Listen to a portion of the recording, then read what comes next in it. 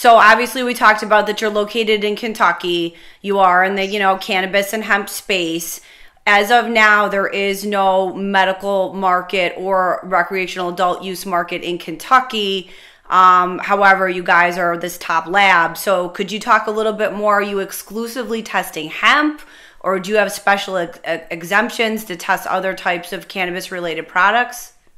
Yeah, great question. Certainly, we occupy a big footprint in the hemp space, but we also can transpire all that into the broader application of cannabis. We are licensed from the state of Kentucky Department of Ag to handle hemp under their licensure and under those statutes, but we also have our DEA registration.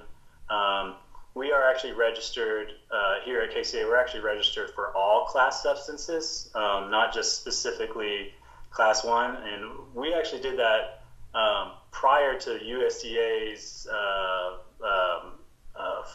rule that stipulated that requirement as part of our research function. So we also perform research for this space on bioavailability of cannabis products, pharmacokinetics, on CBD and other cannabinoids, on how they metabolize through mammalia systems, and how they do interactions with other types of drugs.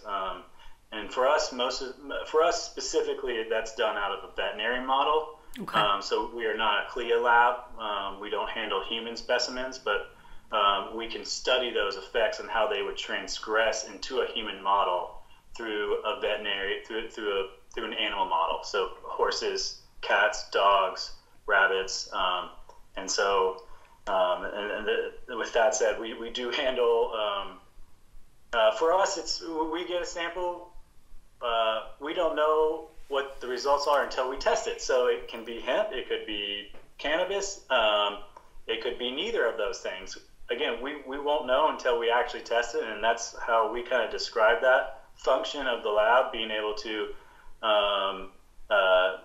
receive samples of unknown origin, and then that's our task, is to find out what it is. No, that's great that you have those licenses. That probably really differentiates you from a lot of your competitors in the space, being able to do that kind of research and provide that kind of feedback.